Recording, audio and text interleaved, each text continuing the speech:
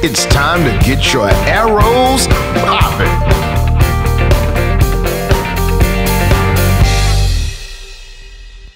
Ladies and gentlemen, this is Mr. Whitt with Fort Bend Tutoring, and today's tutorial is solving linear equations part 4. That's right. Part 4 is dealing with solving linear equations of the form a over b times x equals to c. Now, you may be wondering, well, what is this form, Mr. Whitt? Well, I'll tell you. It is a form that I actually love a lot. And the reason why is because I'm going to show you guys 4 different ways to solve a linear equation that is in this form. Are you ready? Let's check it out. Well, I'm going to give you 2 examples to work with today, guys. And the first is 1/8 n equals -3. The second is 3/7 x equals 9. Let's see how this plays out, shall we? And keep in mind that we will still be implementing, when necessary, all of your property of equality techniques that we have introduced in this series. Plus, I guarantee you to show you at least one additional property in this video. So let's move on.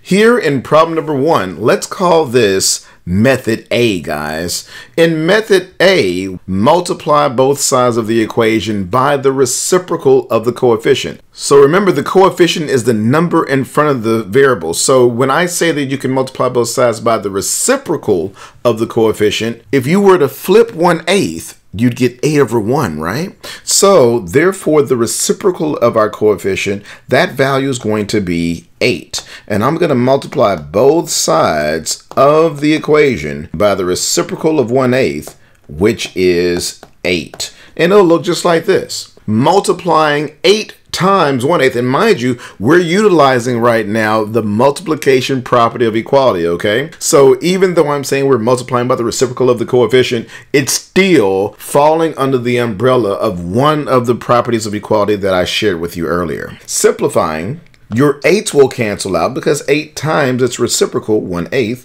reduces to 1. So we'll bring down the variable n, and 8 times -3 gives you a result of -24. Red, box it. That's your answer, guys. So that is the first method I wanted to show you.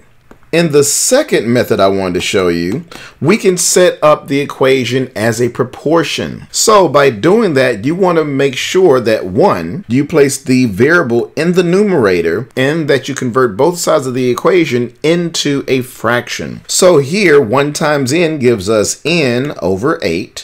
And on the right side, you can make this -3 divided by 1. Once you have a proportion set up, meaning a fraction set equal to another fraction, you can use what is called the extremes means method. That's another property, guys, that I wanted to share with you. But you may know it as cross multiplying. That's right. The tried and true, the go-to for a lot of students, the cross multiplication method. We're going to multiply this out, and you'll end up with 1 times n, which is n, and 8 times -3, which is -24. And once again, you will red box it, people. So that was the second method I wanted to show you. All right, so let's move on to the third method. We'll call it C, right? Method C. In this third method, guys, you can multiply both sides of the equation by the LCD of the entire equation, the least common denominator. And lo and behold, we only have one denominator here, and that's going to be 8, right? So the LCD of the entire equation is 8. Let's go ahead and multiply both sides by 8, right? So you'll have 8 times the 1/8 n, and that's going to equal to 8 times -3. So this method is multiplying both sides by the LCD. Now, I know what you're saying. I know what you're saying. You're saying, Mr. Whitt, this looks exactly like the first method. And you would be right. However, that's only because the particular coefficient that we have, 1/8, the reciprocal of it just so happens to be identical to the LCD. In method A, we were multiplying by the flip of the coefficient. Whereas here, we're just multiplying both sides by the least common denominator. And that will not always be the same value, I promise. All right, so let's go ahead and continue simplifying this out. Here, your 8's will cancel out. You'll be bringing down n, which equals to -24, and red box it. Continuing on with our fourth method, guys. And the fourth method simply uses the division property of equality. Yeah, because notice we have 1/8 multiplying on our variable n. In order to isolate the variable, you want to do the opposite operation. Well, what is the opposite operation of multiplication?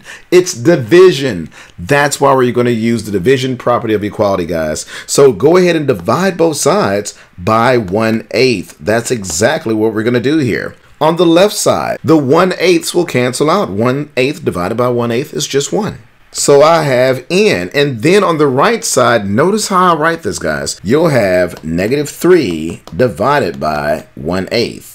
And recall that when you're dividing by a fraction, you can set it up as -3/1, converting that integer into a fraction, and then multiplying by the reciprocal of the second fraction. So you'll have 8/1, and then multiplying straight across, you'll end up with -24/1, which simplifies to give you -24, red, boxing it. So there you go, guys. That is 4 ways to solve an equation in the form of a over b times x equals to c. Let's check out our second example. Here we have it. We have 3/7 x equals to 9. So let's go ahead and continue by checking out the first method. The first method was multiplying both sides by the reciprocal. So check this out this time, guys. You'll be multiplying by 7/3 this time. See? It's not identical to the denominator, right? So this time we expect a different result, especially when it goes to the third method that we were trying out, guys. Then you want to simplify this. Notice how the numerators and the denominators, everything cancels out to give you x as a result. On the right side, 3 goes into 9 3 times, then multiplying straight across, 7 times 3, that gives you 21, red, box it. Here you have it, people. There you go. Now let's look at method B, guys. We had, once again, the 3/7 x equals 9. And in method B, we converted everything into a proportion. So we would want to rewrite this. Remember to bring that variable up, and you'll have 3x over 7 equals 9/1. And we then want to use the extremes means method, aka we want to cross multiply. So by cross multiplying here, you'll have 3x equals 63. From there, you'll be dividing both sides by 3 and then simplifying, which gives you x equals 21, red, box it. Here you have it, people. All right.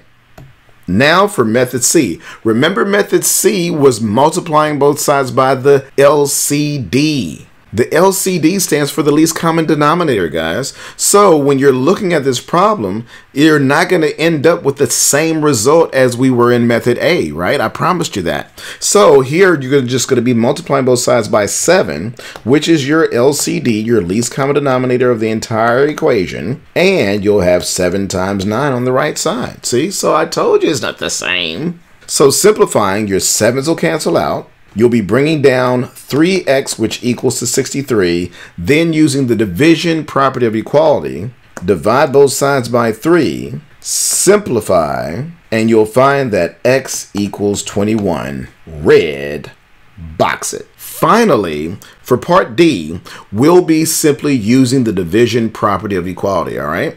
So, as it stands with the 3/7 times x, we're going to be dividing both sides by 3/7. So, in dividing both sides by 3/7, that coefficient, the value in front of the variable there, we'll be able to simplify this.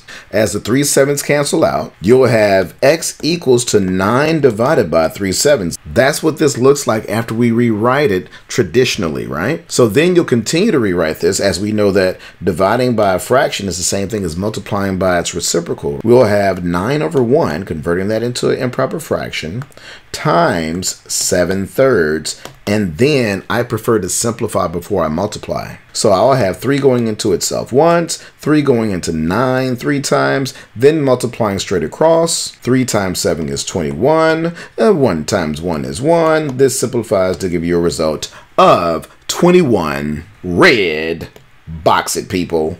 And this concludes our examples for solving linear equations part 4, solving linear equations of the form a over b x equals c, people. Do not forget to subscribe to our YouTube channel, and I hope you enjoyed this video, guys. Peace.